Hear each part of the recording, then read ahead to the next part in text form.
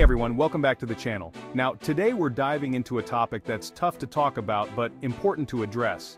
8 suspicious signs your girl might be cheating on you. Look, relationships are built on trust, and when that trust is broken, it can be incredibly painful. Now, before we get started, remember these signs aren't definitive proof of anything, but they can be red flags that something's off in your relationship. The first sign we're going to unpack here is a sudden change in communication. You know how it is when you're close to someone, right? You talk, you text, you share things. But when infidelity enters the picture, that communication can change dramatically. She might start being distant, not replying to your texts like she used to, or avoiding your calls altogether. Maybe she used to be glued to her phone, texting you back within minutes, but now, it's radio silence for hours, maybe even days. Now, this shift in communication, it's not just about the frequency of texts or calls, it's about the emotional depth too. If you notice she's less interested in having deep conversations, sharing her day with you like she used to, that's a big sign something's up. When someone's emotionally invested elsewhere, they tend to pull back from the people they're already close to. It's not always conscious, but it's a pattern you gotta pay attention to. Alright, the second sign we need to talk about is her phone. Now, everyone's entitled to their privacy, right? But when it comes to relationships, trust is a two-way street. If she's suddenly more protective of her phone than she is of her purse, that's a red flag. I'm talking about never letting that phone out of her sight, even when she's in the shower or sleeping. And it's not just about physical possession either. It's about how she reacts when you're around her phone. Does she quickly flip it face down when you walk in the room? Does she get defensive or dismissive when you ask about who she's texting?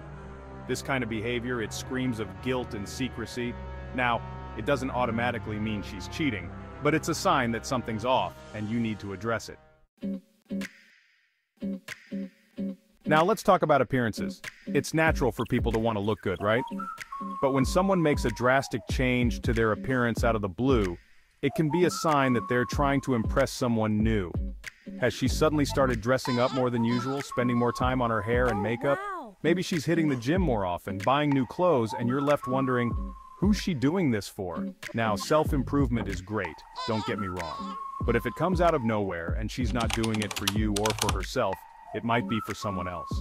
Pay attention to when she's putting in this extra effort. Is it when she's going out without you? Is it when she knows she'll be around a certain someone? This could be a sign that she's trying to catch someone's eye, and it's not yours. Chapter 4, Decreased Intimacy. The fourth sign we need to address is a tough one, but we gotta keep it real here. Decreased intimacy. And I'm not just talking about physical intimacy, although that's a big part of it. I'm talking about emotional intimacy too. When a woman starts to pull away emotionally and physically, it's a major red flag. Maybe she's just not as affectionate as she used to be, not as touchy-feely, or maybe she avoids spending quality time with you altogether.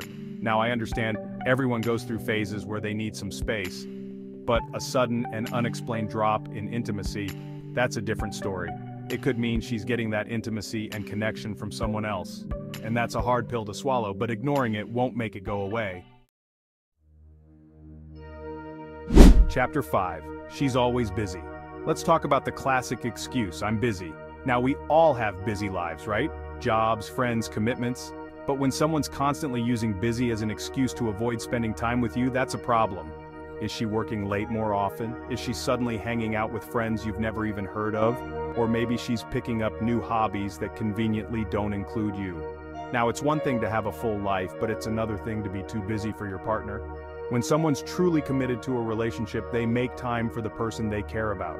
If her schedule is packed and she's not making time for you like she used to, it could mean her priorities have shifted, and you're not at the top of the list anymore. Chapter 6. This next sign is a little more subtle, but it's important to pick up on. Her friends start acting weird around you. Now, friends are usually a good gauge of what's going on in someone's life. They're the ones who hear all the gossip, see all the signs. So if they start acting differently around you, it could be a sign that they know something you don't. Maybe they avoid eye contact like they're hiding something. Maybe they're overly nice to you, almost too nice, like they feel guilty. Or maybe you catch them whispering when you're not supposed to hear and they clam up when you walk in the room. This kind of behavior, it's like they're walking on eggshells around you, and that's never a good sign. Chapter 7. Now this next sign is a classic manipulation tactic, picking fights over nothing. When someone is feeling guilty or trying to justify their own bad behavior, they often try to shift the blame onto someone else. So if she's suddenly picking fights with you over little things that never used to bother her before, it could be a sign that she's trying to create distance or justify her own guilt. These fights, they come out of nowhere, blow up over the smallest things and leave you feeling drained and confused. It's like she's looking for a reason to be angry with you, a reason to push you away. Now, it's important to remember that communication is key in any relationship. But when constant arguments over minor issues become the norm, it's time to step back and ask yourself, what's really going on here? Chapter 8. This last sign is the most important one, your gut feeling. Look, you know your partner better than anyone else. You know her habits, her quirks, her tells. So, if you have a nagging feeling that something isn't right, don't ignore it. Your intuition is a powerful tool, my friend. It can pick up on subtle cues and inconsistencies that your conscious mind might miss.